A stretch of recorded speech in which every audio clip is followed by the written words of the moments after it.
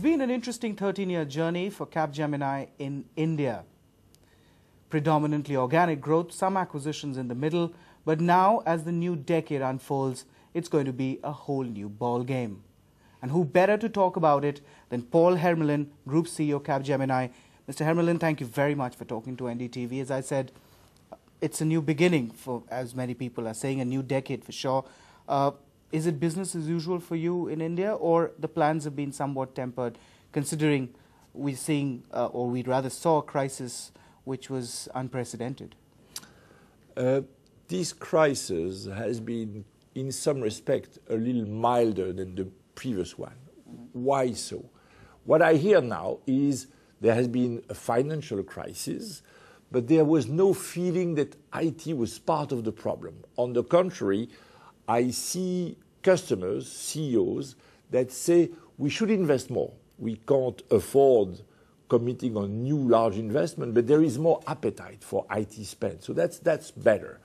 But in the last 18 months, times have been more difficult. The Capgemini has performed rather well.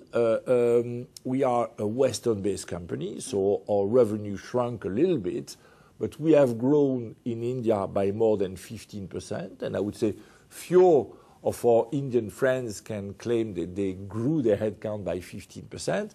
What was new, notably in the perception in a large company, is for the first time we shrunk our onshore headcount by 6%.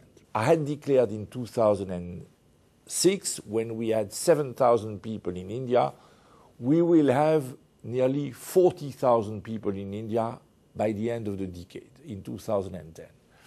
With the crisis, we'll be a little beneath that, but I think we will catch up rapidly.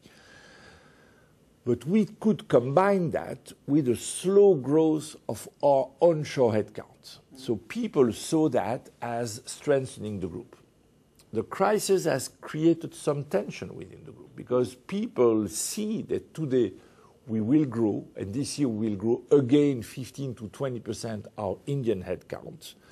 But we are not sure we can grow headcount onshore in our historical markets. People in the Capgemini group now know that innovation starts pretty often here. Okay, but even today, correct me if I'm wrong, 80% in terms of your revenues come from Europe. Do you see that shifting over the next few years? And what's going to be India's contribution to that? So, two remarks. The first, as a group today, we are 75% Europe, 20% US, and the rest of the world would be 5%. In terms of revenue? In terms of revenue. Right. That's wrong. I should not be too pessimistic about Europe, but I don't regard Europe as a high-growth economy as a whole.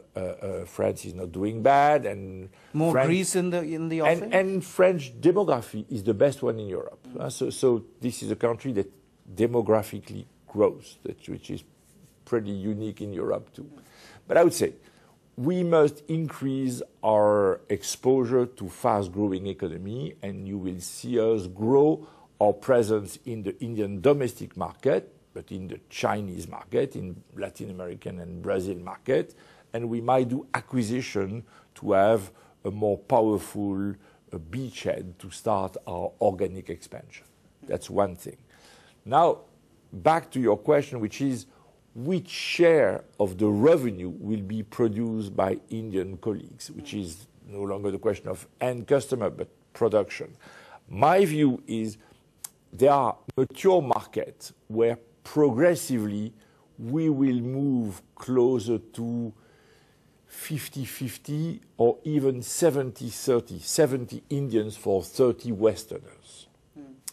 There are still some markets that will remain predominantly Western-based, like some domains of sovereignty, defense contracts, most probably consulting, and a little segment of fast delivery of small projects where proximity is the key driver. Tubar.com,